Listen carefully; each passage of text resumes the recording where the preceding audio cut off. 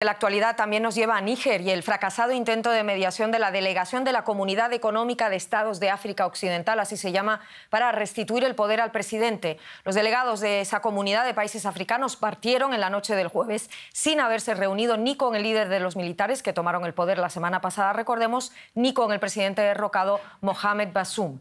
Este fue depuesto el 26 de julio y permanece detenido por los militares golpistas.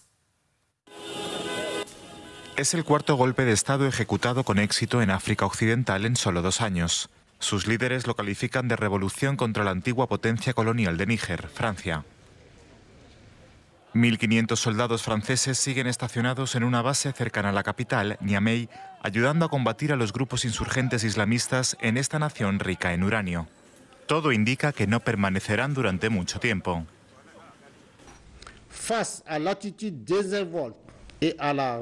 Dada la actitud y reacción despreocupadas de Francia ante la situación interna de Níger, el Consejo Nacional para la Salvaguarda del país decidió poner fin a los acuerdos de cooperación en materia de seguridad y defensa con Francia.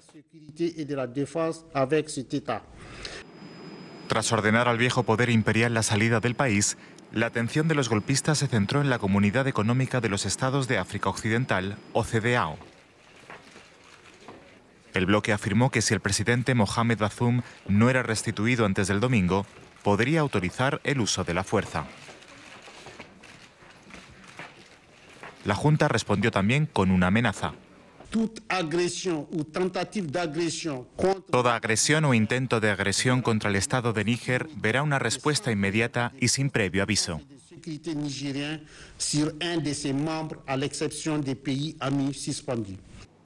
Malí y Burkina Faso afirmaron que cualquier intervención de este tipo sería también una declaración de guerra contra ellos.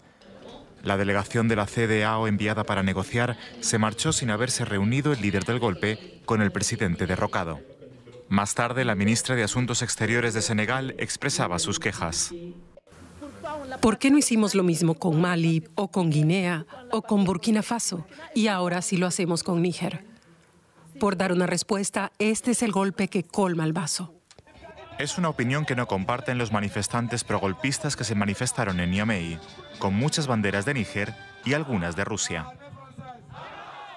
Desde que nos independizamos de Francia, los imperialistas nos han empujado a suicidarnos. Ya es hora de que la CEDEAO se dé cuenta. La CEDEAO y los países occidentales comparten la preocupación por la expansión del dominio militar en la región, así como por la creciente influencia de Moscú. Todavía falta para saber si es una amenaza real de intervención o un mero intento de restaurar la democracia pacíficamente. Sea una amenaza real o no, también muchos países europeos expresan ya su preocupación por la situación de Níger. El gobierno alemán observa lo que califica de campaña de desinformación y propaganda prorrusa que va en aumento en Níger, dice. Así lo afirmó un portavoz del Ejecutivo en una rueda de prensa hoy. Francia rechazó este viernes la iniciativa de la nueva Junta Militar de suprimir pactos militares bilaterales, entre ellos los vinculados al despliegue de tropas francesas en Níger. París sigue considerando al detenido presidente Mohamed Bazoum como el presidente de Níger y asegura que solo las autoridades legítimas pueden romper acuerdos de cooperación militar. Y mientras siguen saliendo extranjeros del país, la Federación Internacional por los Derechos Humanos con sede en Francia alerta de las consecuencias humanitarias de las sanciones impuestas a Níger por la Comunidad Económica de Estados de África Occidental.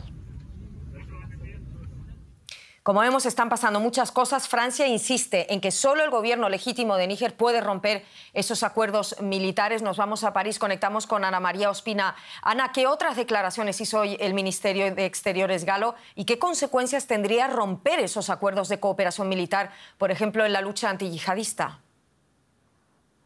Ana, un gusto saludarte. No hay nuevas declaraciones del Estado francés, pero sí puedo avanzar lo que puede ocurrir con este rompimiento de los acuerdos en caso tal que el domingo definitivamente pues se den.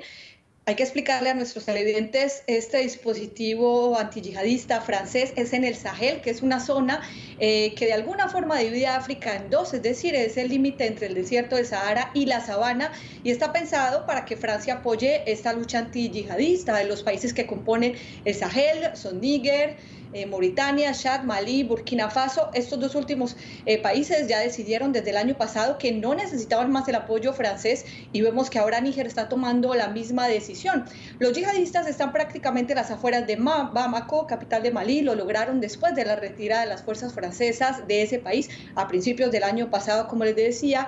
Por eso se prevé un aumento exponencial de grupos ilegales en la región del Sahel que están presentes desde hace más de 2 décadas. Actualmente hay 2 grupos yihadistas muy influyentes, ambos asociados a Al-Qaeda y al Estado Islámico. Se estima que hay unos 15.000 combatientes y esta presencia pues crea inestabilidad e inseguridad en la región con aumento de secuestros, atentados y masacres.